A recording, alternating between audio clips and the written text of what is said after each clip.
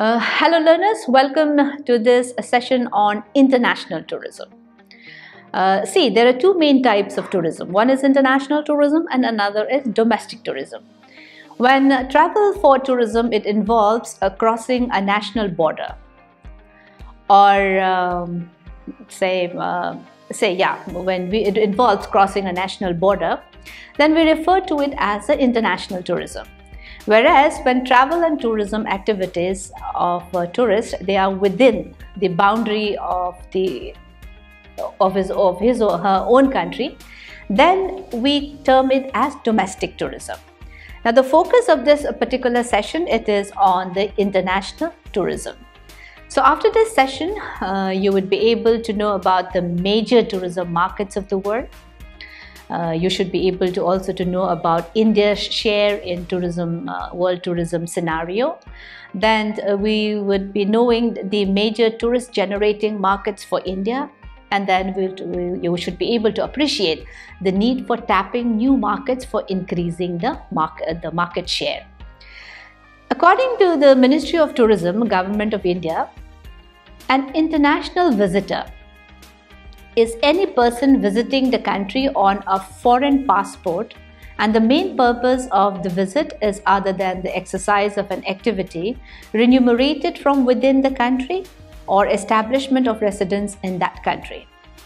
It means when the person is coming not for job opportunity or for employment purpose. So if you look at this definition, there are two segments of visitors which are covered. One is the foreign tourists, who stay at least for 24 hours in India, and the purpose of whose journey can be classified into any one of the following, whether it is for leisure, recreation, health purpose, for studying purpose, holiday, religion, business, visiting your family, then attending meeting purposes, etc. And the following three categories, they are not regarded as tourists by the Ministry of Tourism. One is person arriving with or without a contract to take up an occupation or engage in activities remunerated from within the country. That means a person who is coming for employment opportunities. Then a person coming to establish residence in the country. If the person is coming to India for permanent residency, then he is also not considered as a tourist. And persons who come as excursionists. We would like to see what excursionist is. This is the second type of visitors. So an excursionist is a visitor who stays less than 24 hours in the country. For example, there are visitors who arrive in a country by cruise ships, like crew passengers. They are going on a crew journey, and they docked in one of the seaports in India, and they do not stay. Their accommodation is in the ship only, but they get to sightsee a destination and then to go back. So they do not spend a night at an accommodation establishment in the country. So we consider them as excursionists. And since the year 2014, when the Ministry of Tourism, they tabulate or they collect the information or the statistics of the number of international tourists coming to India, they have started including the non-resident Indian or the NRIs.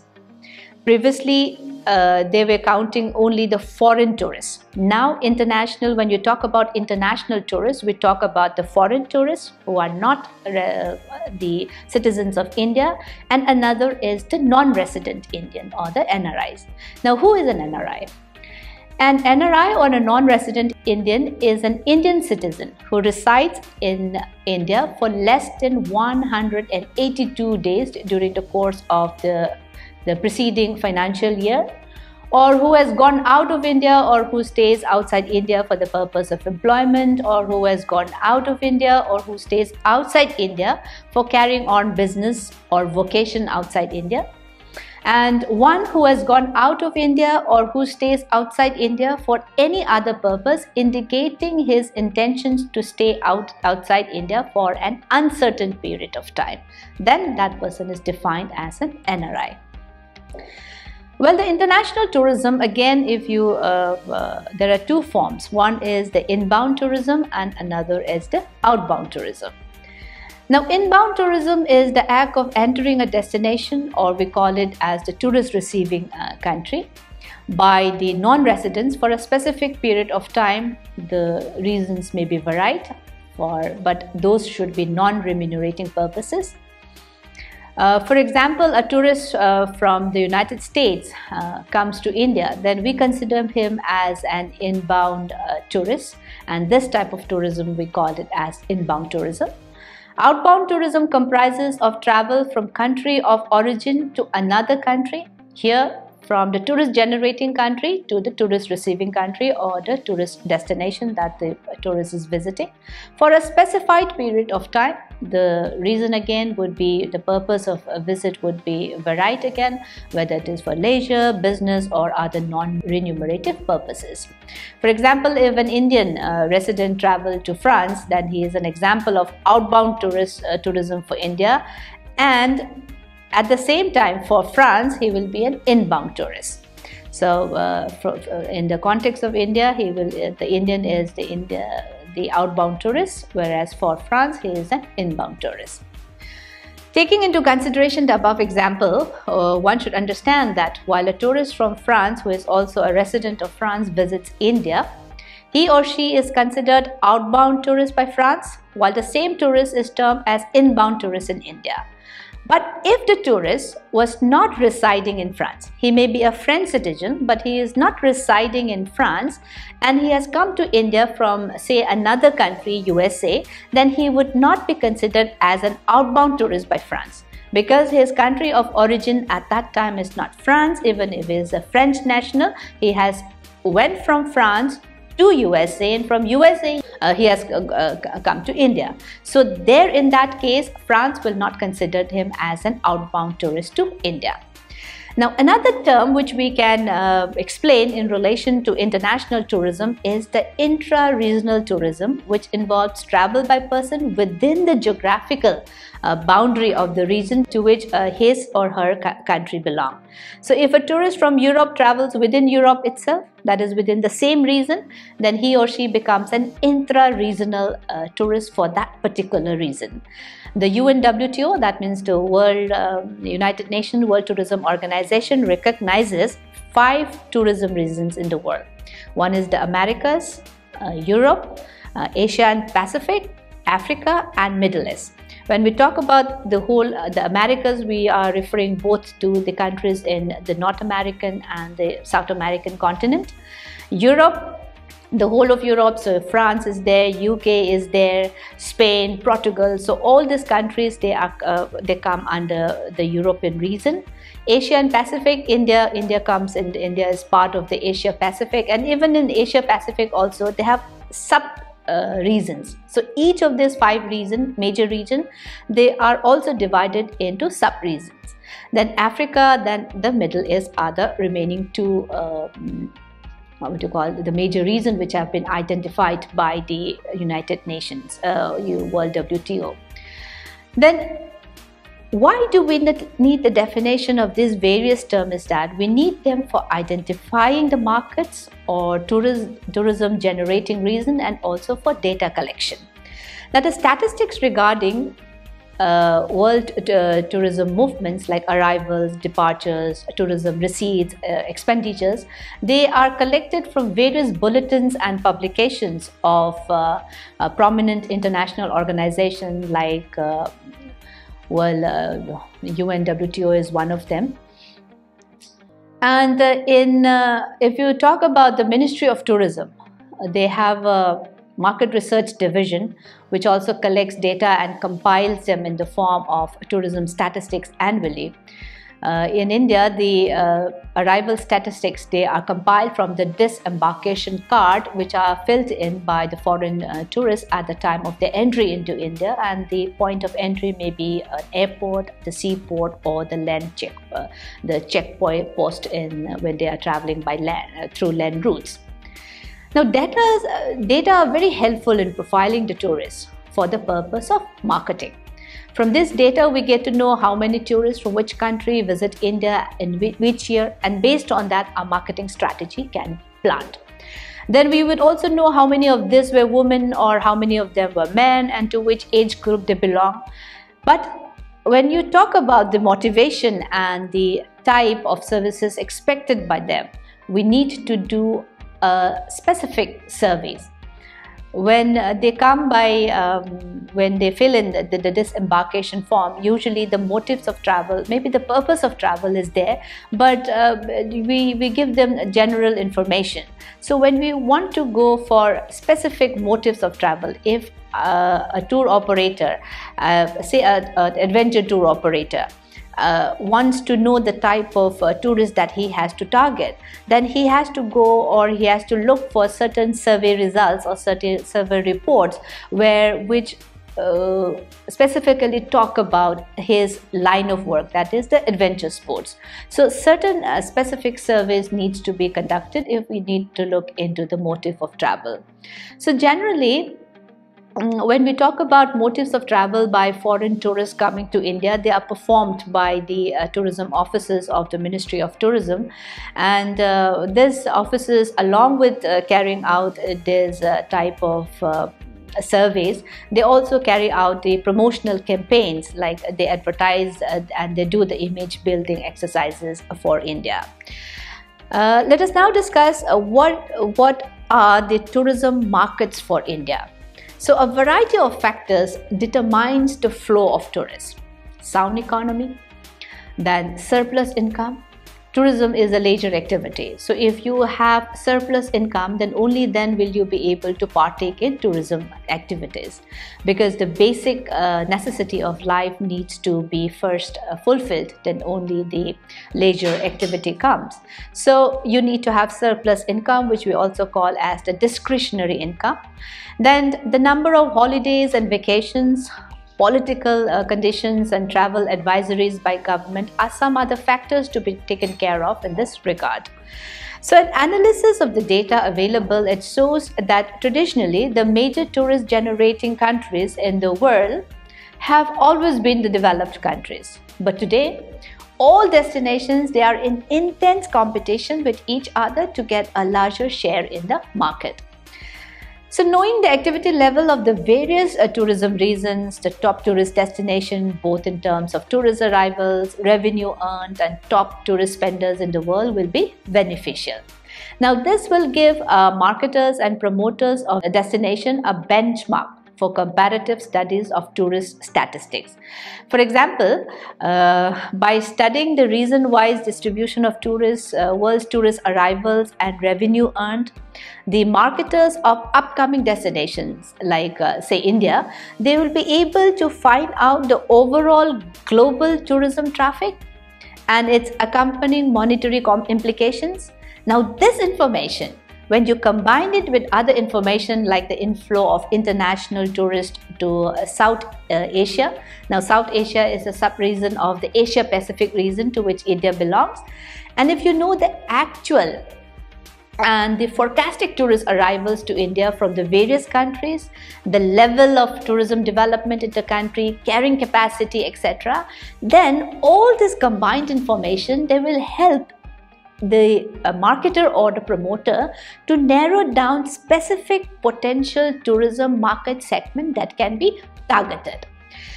And if you look at the history of or the inflow of tourist arrivals, international tourist arrivals down the years, despite occasional shock, the international arrivals have virtually shown uninterrupted growth.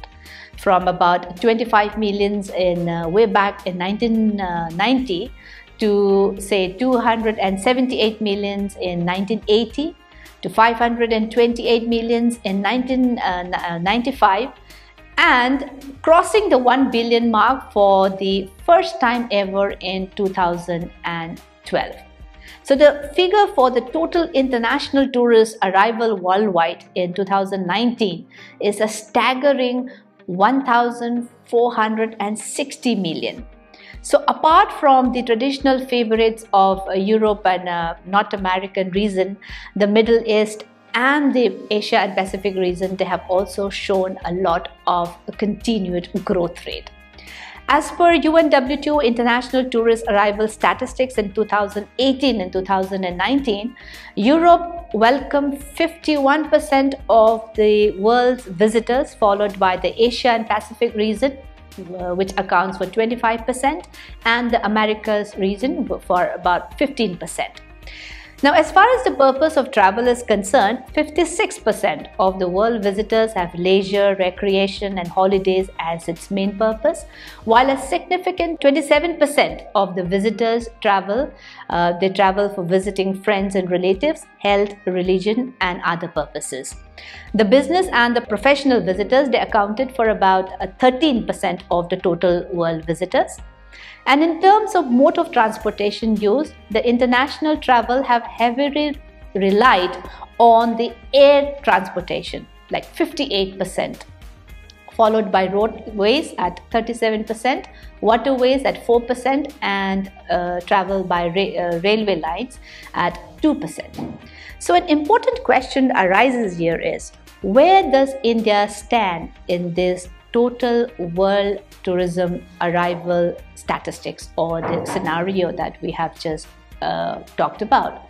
Well, let us compare the figure based on the latest statistics provided by the Ministry of Tourism, Government of India for the year 2019.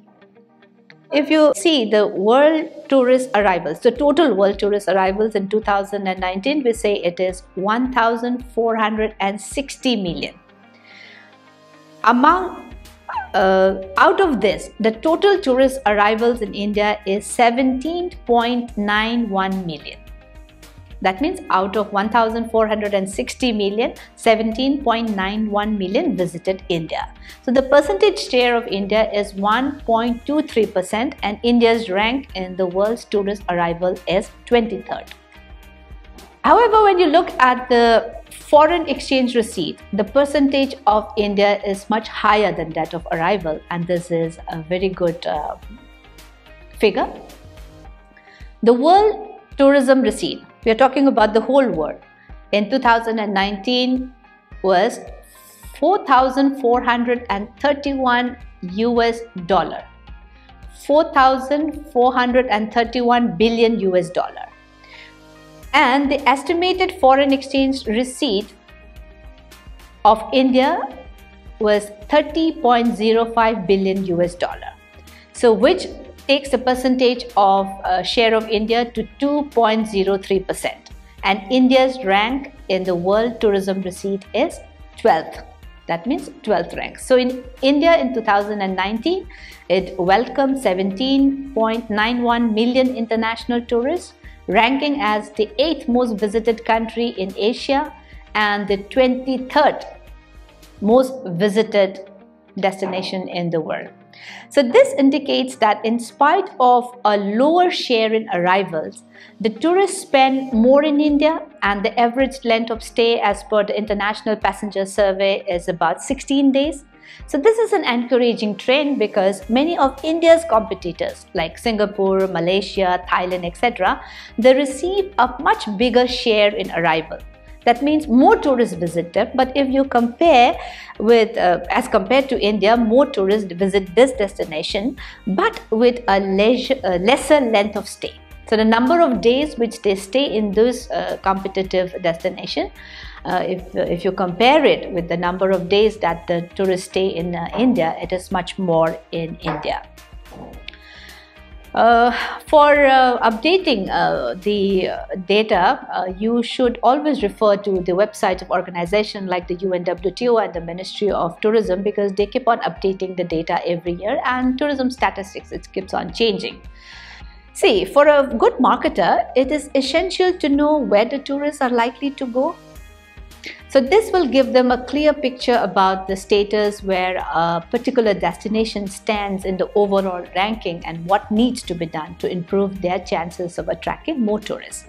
There are two key indicators which should be taken into account while determining the world's top tourist destination. It is always common practice and accepted norm to base the rankings solely on the number of tourist arrivals. But it is equally important and sometimes more important, to consider the tourism receipts of destinations while ranking them.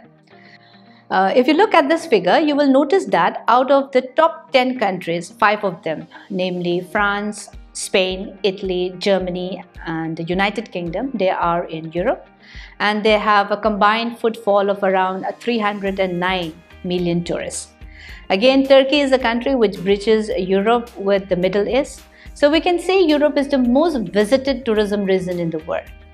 Now, apart from Europe being the top destination or the most visited region, it is also the region which generates the most visitors, accounting for about 48% of the total outbound visitors worldwide.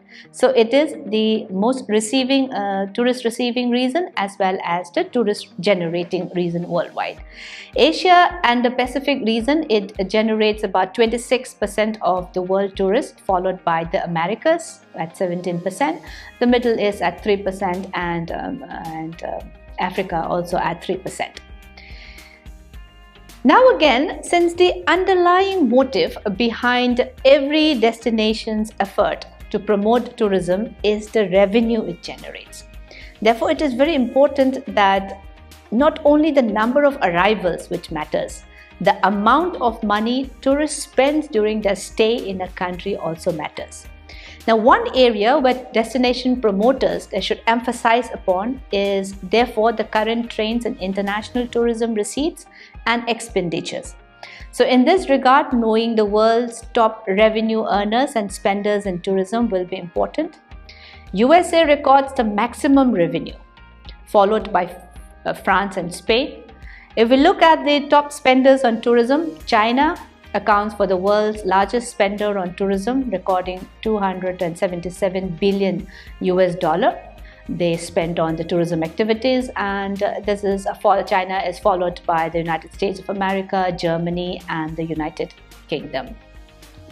So overall, you have a rough or a broad picture of the type of the countries where tourism receipts or the tourism number of tourist arrivals or the prominent tourism destinations in the world is there. And when we talk about prominent tourism destinations, like I said, we are not focusing only on the number of tourist arrivals. We are also focusing on how much a country earns or how much a country expends when they go to another destination. Now let us look at the market for India. When you talk about India in terms of attraction, it is a destination with a very strong tourism product. We have culture, we have history, architecture, beaches, mountains, religion, ethnicity, you name anything. And traditionally, all these have been the pull factor for international tourists to India. Yet, infrastructure-wise, there have been certain weaknesses which makes it less attractive or less accessible. So we have lack of number of international airport, the huge size of the country, lack of hotel rooms, quality hotel rooms, standardized hotel rooms, or the star category hotel rooms are some of the examples where India is lacking. And because India is also a long-haul destination from the major tourist generating markets of the world, this is also another drawback for us. And when we talk about major tourist generating markets, as you have seen before, those the major tourist generating markets are from the European and the American region, which is a long-haul destination or at a long distance from India. Long distance means more money would be required by the tourists to visit India. So this is one drawback. So only the high-income group of people will be able to come to India. Now, in spite of all these weaknesses, India has crossed the 17th million mark of tourist arrivals in the year 2018. Now, it has been a long journey of slow and steady progress from a little under 17,000. See, 17,000 tourist arrivals way back in 1951 to welcoming the first million in 1990 and eventually the 17th million in 2018. Now, identification and the study of the tourist generating markets for India is determined by assessing the tourist arrivals from different countries. So the foreign tourist arrivals, or the FTA, in India have been increasing from all regions. The growth was maximum from Africa, surprisingly, at 10.4%, followed by Central and South America at 9.8%, East Asia at 9.2%, Southeast Asia at 7.6%, then Australasia is there, North America, South Asia, and the Western Europe. All these are sub-regions within the broader 5 regions which have been identified by the UNWTO. So the percentage which is shown in the foreign tourist arrivals in India during the year 2018, the highest was for South Africa at 29.440%, followed by Western Europe, then North America, Southeast Asia, East Asia, Eastern Europe, West Asia, Australasia, and so on. So international visitors to India have predominantly they traveled with the purpose of leisure, holiday, and recreation, accounting to 57.1% of the total arrivals. The business and professional purpose, it ranks second with 14.7%, and there were about 12.7% Indian diaspora visitors, and about 4.6% have visited for the medical purposes. As far as the most frequented entry points to India is concerned, Delhi, Mumbai, Bangalore, Chennai, and Goa are the entry points. Delhi, as you know, is the capital of India. So Mumbai is the business capital of India, Bangalore the IT capital of India, Chennai in the south, and Goa is one of the most famous destination of India. So it is natural that these are the most frequented entry points when foreign tourists come to India. So India attracts visitors from all across the globe, but we also need to know which are the most specific countries where the tourists are coming from. Bangladesh, being our neighbor country, they have generated a lot of visitors. They are in the #1 position of tourist generating country to India, accounting for 23.58% of the total visitors to India, followed by the United Nations, the United Kingdom, then Australia, Canada, China, the mainland China I'm talking about, then Malaysia is there, Sri Lanka, Germany, Russian Federation. So these are the top 10 tourist generating source country for India. Then UK used to be #1, but it still continues to generate a large number of tourists for India, partly because of the historical connection between the two countries, and partly because a sizable portion of population of Indian origin that still lives in the UK. Let us now look at another important area, that is the Indian outbound, because outbound is also part of the international tourism definition that we have defined before. Now, India has been ascertained to be one of the fastest growing outbound travel markets in the world, and this is fueled mainly by the huge population as well as the strong economy. Even if you have a huge population, if you do not have a surplus amount of income, the people do not have surplus amount of income, then tourism will not take place, especially outbound tourism will not take place. So the strong economy, the strong Indian economy is an important factor which has fueled the outbound tourism. And the increase in the number of younger, more educated population who have a greater will for travel, for experimenting new destinations. And there is so many of the companies in India now, they have a provision for paid leaves. Now all these are good indicators for a strong growth for outbound tourism from India. Then India's outbound market, it has gradually increased from 4.5 million departures in 2001 to a massive 26.9 million departures in 2019. So in a matter of just 19 years, the jump has been dramatic. If you look at the figure, then you would know where the Indian foreign tourists, and they have gone abroad. We have given you the figures from 1991 through 2019. Now, Again, Indians are exploring more new regions than ever. Majority of the outbound visitors, they travel regionally and hence Middle East, 36%, and Asia, 34% records more visitation from India. UAE and Saudi Arabia have been the most popular destination in the Middle East. Thailand, Singapore and Malaysia are the most visited destination by Indians in Asia as per the records in 2019. The third most preferred reason for outbound travel from India has been the traditional favorites of Europe at 17%, Americas at 9% and Africa at 5%. So if you look at these figures, then you have a rough idea of where Indians are going abroad, which reasons they are going. In terms of percentage, it is also given, so you have an idea of where the Indians travel when they go out for holidays from India. Let us now look at some of the factors which affect the growth of Indian outbound tourism. We have already talked about the huge population and the impressive economic growth of the country. Now, the emergence of the great Indian middle class is another factor which accounts for it. Then substantial disposable income, the liberalization of the country's civil aviation policies.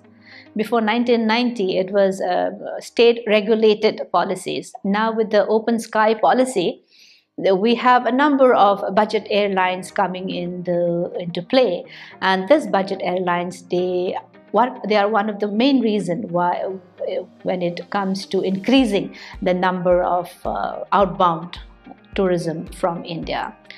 Then the liberalization of the exchange control, because what you can take out from the country, the amount of money and how much you can bring in, all this exchange control also have a lot of impact on the number of outbound tourists going out of India. So because of the liberalization of the exchange process, the number of outbounds have also increased.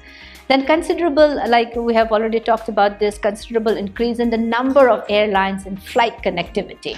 If you have to go to certain region, obviously the accessibility or the connectivity is very important. And when we talk about flight connectivity, we have a number of airlines, both foreign and Indian airlines, private and public airlines in the picture now. And we have then the liberalization of policies for issue of travel documentation. Then bilateral visa arrangement with a number of countries India have entered. So this also helps in the number of both number of inbound and outbound tourist movement. Then relaxation in foreign exchange regulations, greater awareness about destination due to aggressive marketing. If you looked into the Incredible India campaign, then we have a lot of promotional activities being done by the Ministry of Tourism. So this also helped in giving out a very good positive image about India as a destination. So the promotional activities really do help. Then the increased access to information, the proliferation of advanced IT tools like the internet, then the online booking facilities, the opening up of new destinations as a result of the new Indian travelers' readiness to experiment with the choices available. So all these are certain factors which can be attributed to the growth of the outbound tourism from India. Now, many a times we can also see that the holiday financing schemes by various banks and other financial institutions, and even the big tour operators themselves, you can avail the holiday and then make your payments in terms of small monthly installments. So all these factors, they really helped in the outbound tourism movement. Now let us sum up what we have discussed so far in this session. We have talked about the major tourism markets of the world. Like if you look at the UN WTO's division, there are 5 major reasons which we have classified the whole world into. The Americas is there, Europe is there, Asia and Africa, Asia and the Pacific. Then we have Middle East, then we have Africa. So these are the 5 major tourism markets of the world. Then India's share, you have also we have also discussed where India is 23rd in terms of tourist arrivals, whereas in terms of revenue generation, it is ranked 12th in the whole world. And we talked about the major tourist generating markets for India. Bangladesh is the top tourist generating country for India, and followed by USA and UK. Then we have also seen a few points on how the outbound tourism from India has really taken a big leap of growth in the last few years. And the major reasons we have already identified, one being the strong economy that India has, as well as the number of increasing size of the Indian middle class, as well as the other provisions of connectivity and IT tools, which also helps and make the world a more accessible place. So thank you so much for this session. We will talk about other aspects in other remaining sessions of this course.